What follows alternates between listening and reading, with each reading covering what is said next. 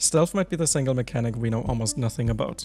Most people know it exists, but not many people know how far it can bend the game's rules. You probably tried to be sneaky in this game before and embarrassed yourself by crouching up to an enemy just for your wooden box to move and the whole squad to pull up. It feels unreliable.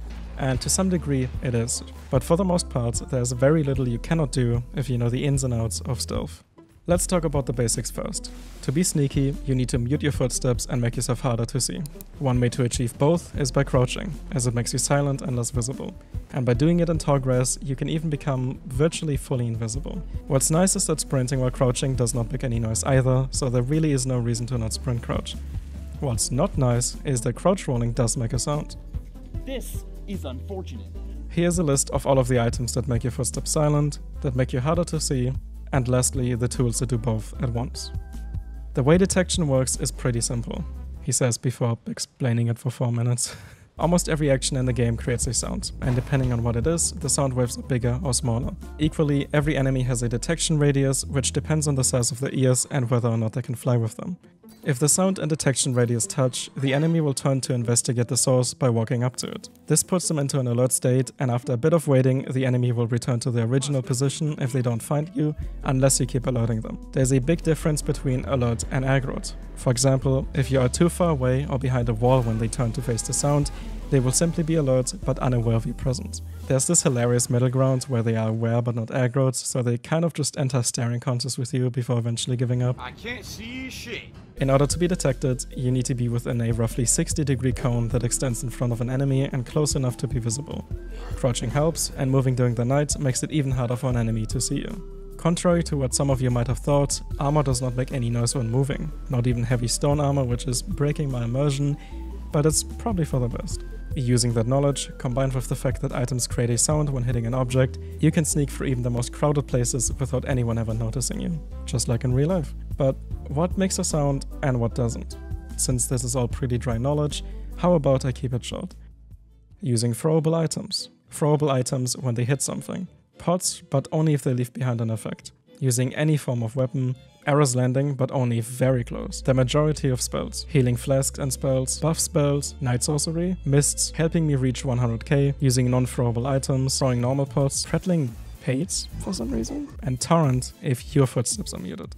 Basically, the rule of thumb is, if the item has an outside effect, such as a knife being thrown or an arrow being shot, it makes a sound on both the place of use and the spot it will land on. The only exception, once again, is prattling pates, which is, I don't know. Spells are really well done in this context. Madness incantations can alert enemies from far away, while mists and night sorceries make no sound. Very realistic. The louder the spell, the further it will alert enemies. It wouldn't be a FromSoft game if there wasn't some form of catch though. And that catch is scripted triggers. Bosses are the first thing that come to mind, even though I will show you at the end just how badly they can be broken with this. But they are also on some enemies, such as the Giant and the Stormgate. In this case, he was forced to jump down by me touching the trigger zone, but because I was behind him already and had muted footsteps, he was not even alert after landing.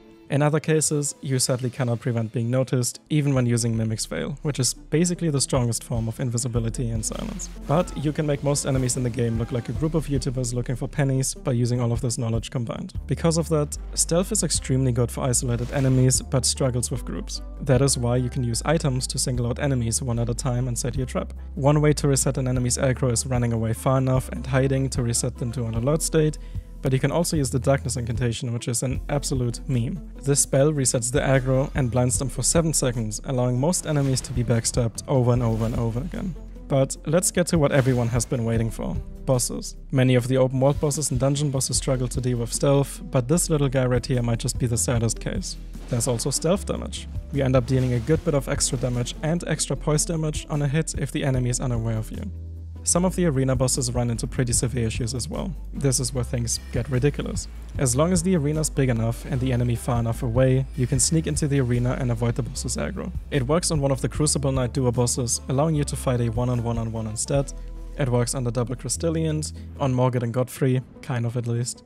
It lets you sleep both of the godskins very easily, and probably a bunch of other bosses that are yet to be discovered. And all you really need to do any of this is Kukris and the Assassin's Gambit Asher, which you usually get by doing the first part of the Volcano Mana questline, but with a little trick you can get it much easier. All you have to do is talk things out with Banal, get to the mana either through Raya's quest or by dying to the Iron Maiden and Raya Lucario, and then starting the questline. If you give his bell bearing to the Twin Maiden husks after starting the questline, you can buy Assassin's Gambit before fighting any boss or NPC. And Kukris can be bought for cheap at the first merchant you find in Weeping Peninsula. There you go, Stealth Starting Kit. None of the other tools are needed at that point, but if you want to go the route of Misericord and full backstab damage build, then you do you. Just make sure no one sees it. Get it? Because that's the whole point. No, but seriously, that's embarrassing.